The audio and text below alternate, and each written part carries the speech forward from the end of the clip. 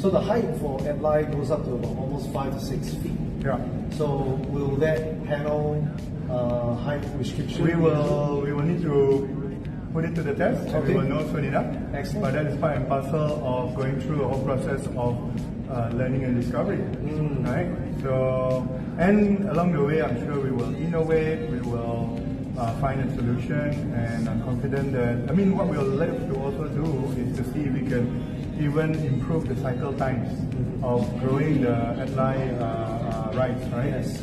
So that if we can reduce the cycle times, firstly, we can in fact increase the yield, the productivity. We might be able to achieve growing it 3, maybe even 4 times in a year. Yeah, right? excellent.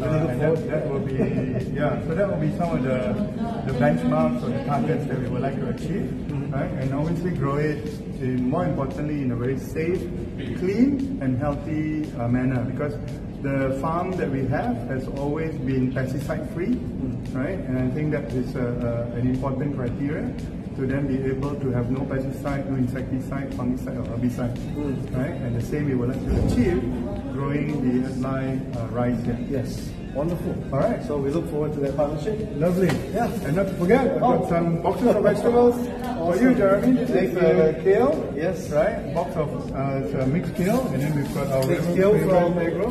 Yeah.